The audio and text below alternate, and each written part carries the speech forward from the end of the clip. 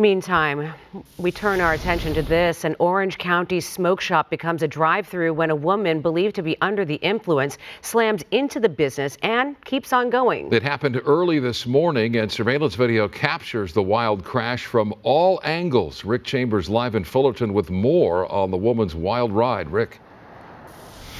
Yeah, Micah, this wild ride took place about 3 o'clock this morning here at the Cobra Smoke Shop.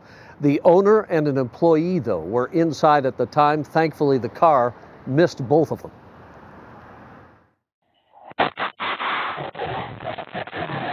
It's not often you watch someone drive all the way through a business. Yeah, that was a first for me also. You see videos all the time of people driving into businesses, but never making it all the way through. Police say the 22-year-old female driver is from Santa Ana.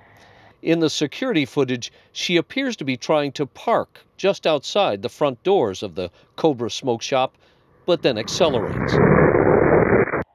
As she plows through the store, the young clerk at the register stares in disbelief. He's actually new. He's actually a new employee, so I'm sure he was startled. Owner Mike Haddad was in his office, just a few feet from the car's path.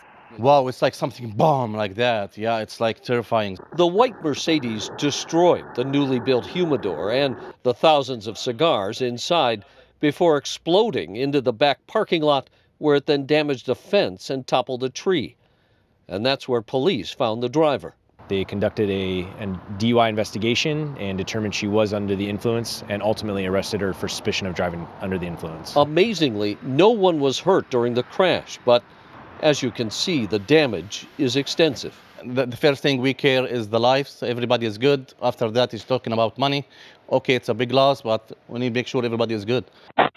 Even the driver went unscratched. And back out here live, the Cobra is normally open 24/7, but even with this accident this morning, they paused for just a short time to clean up the debris, pile it out in front by the front door, and as you can tell behind me, they are back open for business again tonight. In Fullerton, I'm Rick Chambers. Guys, let me throw it back to you in Hollywood. All right, Rick, thank you.